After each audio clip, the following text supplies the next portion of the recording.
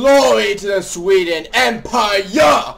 We are back here in this awesome Let's Play of EU4! EU4! EU4! Yeah! Oh man, that... When you chant something 3 times and say it 3 times, you usually have a really good adrenaline rush. And that's what I feel right now, because right now I feel just great.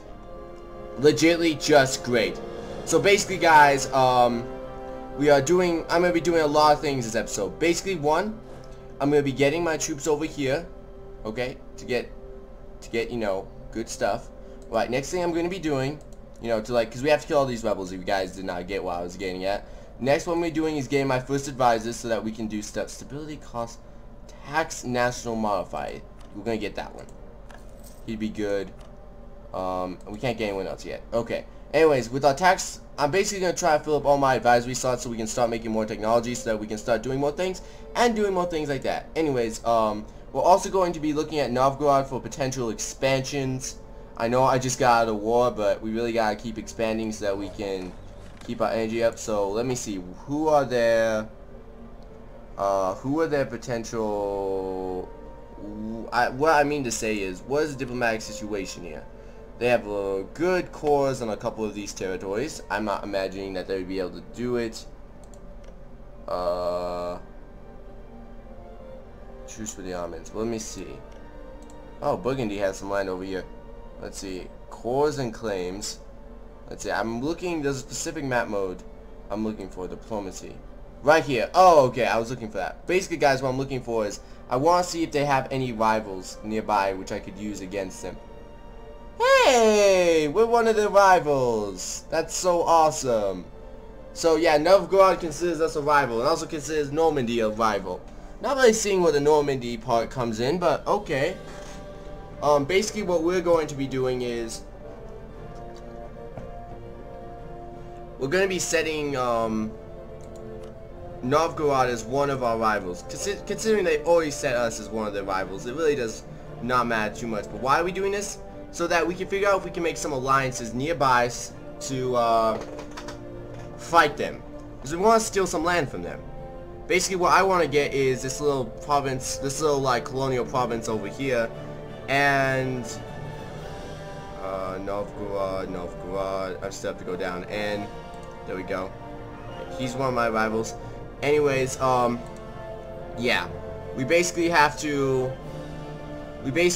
like steal this land. And what I'm also thinking, guys, I'm also thinking of stealing this little trade node right here. Because right here in St. Petersburg, this is an awesome trade node. So having this right here would be a great advantage to our empire and a great blow to their empire. Just like as it was back in the, some Swedish guys are gonna probably be very mad at me, but I think it was the 1700s war with St. Petersburg. Except this time it's happening in reverse, where instead of the Russians attacking you guys, it's we attacking them. Which I think is a way cooler history. So anyways, but before that happens, we're going to be doing a couple things. One, I'm going to be not supporting my fleet maintenance, because I don't really need to be supporting my fleet maintenance right now. I'm going to be grouping up my entire army. With John Leland in control, I'm going to go charge these rebels. These rebel scum. Die! Die, the rebels. Oh, and somebody already offers an alliance because I made... Good, okay. Livy and Livon order. You guys are right there. You guys, yeah, I can deal with you guys. Let's see, how much army do you have? 6. Yes. That's actually a good sized army for what we need to do. Alright. I'm also... Who else should I also be doing claims on? I don't want to do any of the Holy Roman Empire. So let me make sure I know what the Holy Roman Empire is. Okay, that's the Holy Roman Empire. Okay, so the Teutonic Order is not a part of the Holy Roman Empire. Do they have any good alliances? Basically, no. What I'm probably also going to be doing is, good alliances? Is a vassal Muscovy. I should have known that one. Basically what else we're also going to be doing is... Let's see. So we have an alliance with you guys. That's interesting. That means we have a good, kind of solid core group to attack Muscovy with, which is good. Alright. We're also going to be needing to get some more support rebels. Well, I don't really need to be doing anything with that. I don't really see any point of doing anything else. I think that's all we really need to do. Okay, you guys go over here, and I'm hoping that now I have an alliance right here, what I'm going to do, guys, is basically I'm going to wait for Novgorod to declare a stupid war against Muscovy or Lithuania, and then what we're going to do is quickly sweep in with our alliances, with our alliance with the Libyan Order, and we're just going to basically go crush them. Like, just destroy Novgorod. Colonial discovery. Oh yeah, we have that colony up there. Oh yeah, I completely forgot. So our colonists have stumbled upon an amazing discovery in the new... What? That's not the new world! What are you guys smoking? For those of you guys who don't know, I have a colony right here, and they're saying this is the new world. In retrospect, it could be a new world. It's a new world to us, considering we live in the snowy whitelands of... whitelands in the north, but still, that's stretching it still. That's stretching it. But anyways, it is a real delicacy back in... Yeah, they really gotta get the script just slightly right, just in case, you know... I understand this is a predetermined script, but I wish there was a predetermined script for Sweden or like other colonies over here in northernmost, because this would not make sense. This does not make sense. So the major trading, okay, so basically, do we want more diplomatic power or do we want more administration power? Diplo. Oh wait, I meant economic, administrative. Whoops, I kind of failed there. Anyways, guys, oh, I forgot to mention, we also have to be looking for, one of our also goals is also to be looking for an heir, because right now, the great king of King Carl Ribbing, he's a great guy, but he also needs to get a good heir, because we don't really have an heir right now, and that's kind of sad. But, yeah, where was I going before this? I was talking about something else. Maybe claimants? No, I wasn't talking about claimants. It's not what I was talking about, but my king, Stockholm, discoveries, yada yada yada. Good things to happen. Basically what that's saying. Good things happen. So technology. We're getting really close on marketing. We're really not close on anything else. I think it's because we're becoming behind. That's basically what I'm trying to say. Oh yes, King Carl had a son. Please tell me he's not bad. You're not bad. Please, King Carl Ribbing the second. Or what? Wait, how do we already get to the 8th? Okay, this is gonna be the 9th, I guess. Oh my goodness, this guy's gonna be awesome. I think this guy might actually be, like, this guy is better in terms of, one thing. His father's only better in one thing. This guy's better in 2 things, and he's a much more well-rounded character, so the next character we have is definitely not going to be a passive-aggressive person. He's going to expand the empire. But let's see how much King Carl can get done with. Because honestly, I think King Carl is an awesome character right now.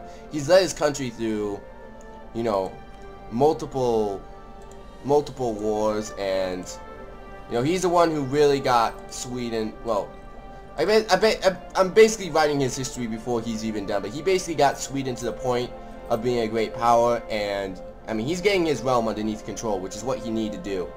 So, you know, long live King Carl! Coal? Maybe it's coal also. It could be also coal, I guess. Let's see, how are we doing in this fabricating a claim? It's not going to be done for a little bit. So let's just relax. Just going to relax. I have to wait a little bit. By the way, can I get another... No, not yet. We'll have to wait a little bit more longer money. How much longer until these rebels give up, by the way? Like, I should be crushing... There we go. I think the first wall just broke, so we should almost be done with the siege. That's good, that's good, that's good.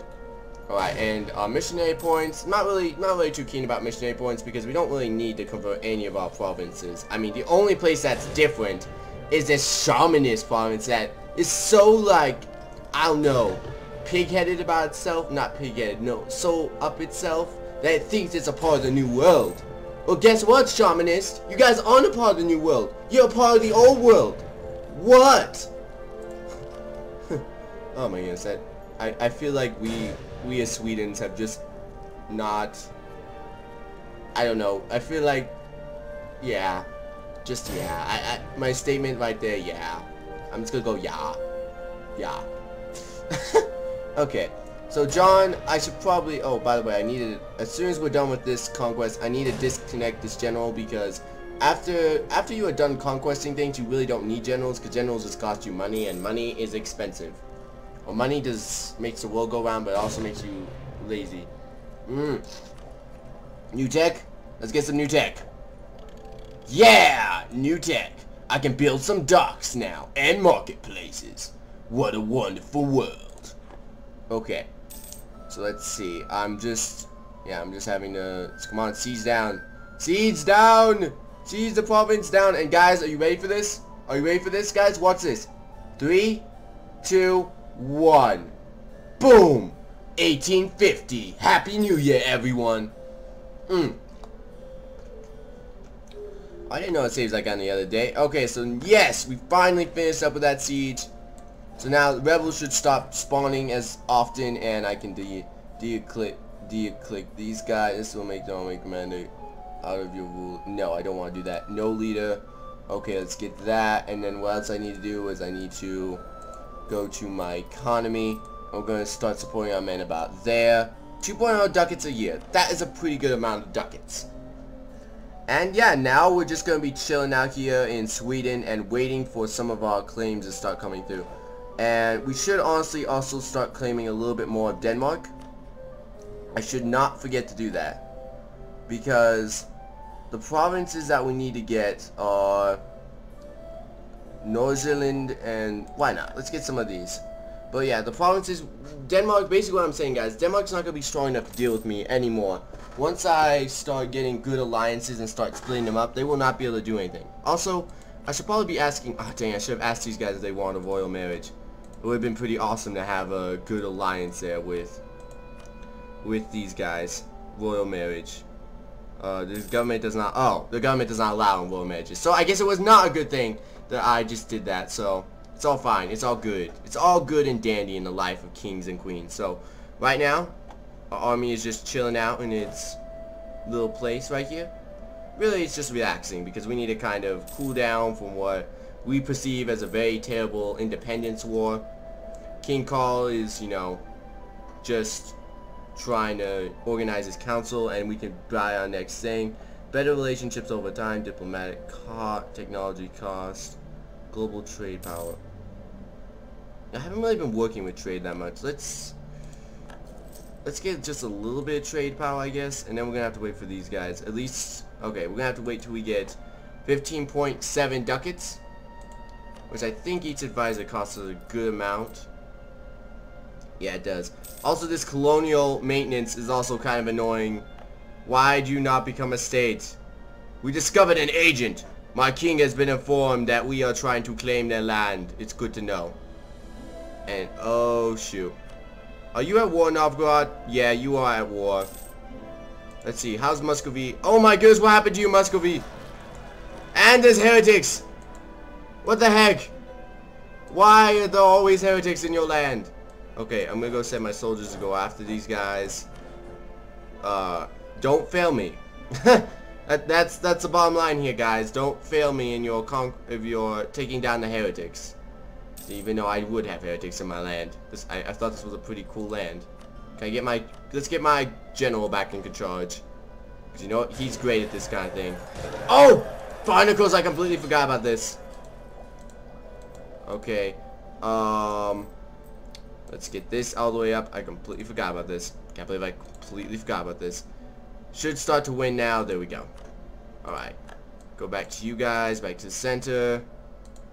Yeah, I know. The revolutionary risk is not exactly pleasant. I mean, look at those revolutionaries. They are happening everywhere. I could invest some of our diplomatic power, diplomatic power to rest them up. So what I might do just once. We need to get a little bit more down. That way we have a little bit more control. Because I want to make sure our stability is pretty good. Anyways, right now I'm looking at Novgorod and thinking, should I?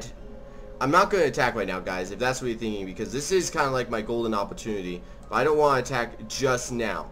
Because what I need to do is I need to wait for at least my other claim on this little province right here to come in. And then from there we can go from there. But that's not going to be done for at least a good amount of time. We're at least waiting another like couple of weeks. So once that finishes up, hopefully they'll still be at war, and hopefully these guys will join in my war. Because then having both these armies and that armies, I know my infantry isn't the best right now, but with those two armies, I think I'll have enough to just completely own the Novgorod troops. And plus, they're going to be dealing with Muscovy too. I mean, Muscovy is going to be a pretty big factor in this. And hopefully I can get it back all together. And everyone, it's now winter time, where everything becomes dark and gloomy, and you almost feel like the world is just ending. Yeah. That's how winter makes me feel sometimes. It just, okay, let's get back to here over here then. It's not lose. We could lose prestige. Prestige is not a big hit for me. Not at all. I mean, I care about legitimacy because that could actually affect me with my vassals and stuff, but I don't care about the other things. This is actually disputed succession truce will expire. So 1853. So I just have to do, if I could do a quick lightning war with Novgorod, then from there we can go to war with Normandy and start claiming all this. Like, if the next war we go to war with Denmark, we should be able to claim, like, basically, whoo, like, we'll be able to claim this, and this. And from there, then we can start, like, destroying Norway and stuff. Because Norway actually doesn't have any troops. At least I don't think, because usually they stack their troops inside the capital, and since they have no troops like here, I don't think they have any troops in their land. I think we basically destroyed them from our last encounter together, so that's good. Okay, now Diplomat just finished up his claymore. Okay, so this is the moment of truce. Will our faithful vassals join in for a war against claiming Neva? Yes! Okay, you are an awesome guy. Let's see, how much longer until this also finishes? Okay. Yeah, I think, you know, for the first war against Novgorod, I can take two provinces. I know I could probably take more than that, but right now 2 provinces is good enough for me, so let's go! So let's see, we got that, declared war, and let's see, do you guys join in? Did you guys join in? Did you guys join in against... Yes, you guys did! Okay. So now that I have the Livonian order on my side, we should be able to win this. So let me do maximum amounts of army maintenance. Do this. Let's raise war times taxes. Monthly war cost of reducing land maintenance. Nah, you know what? Let's not do wartime taxes. If it really does become extreme, then I will. But let me go put my troops over there at the border. Alright, we're also going to... I'm going to go send 2 troops, or at least 1 troop. Probably 1 horseman unit. And he has a special job. Like, he has the most specialist job ever. He's going to go take over these 2 places right over here. Basically like this. Alright. The main army is going to go over here in the Navarre, and we're going to start sieging down everything. The reason why this guy's going up here is because these 2 things are colonies. So... everything's good there, and I'm sending my main army over here to kind of make sure that we're right next to Novgorod if they try anything. Ah, dang. And they engaged me right off the bat. It should not be able to win though, because I am supporting my army fully, and I'm just right here, and I'm awesome, so they should not win. Yeah, seriously, you guys better not win. You guys better not win. Oh my goodness, they're gonna win. Dang, my sailors stink. Like, what are we gonna do? I'm seriously wondering what we're gonna do once we reach the new world. Like, are we just gonna sit there and be like, yeah, we reached the new world? Okay, and I need to be doing some things, so let's see. Let's be I have to be thinking for a second. I'll think about for a second what I could be doing right now. But let me say this right now. Thank you guys for watching. I'll see you guys next time.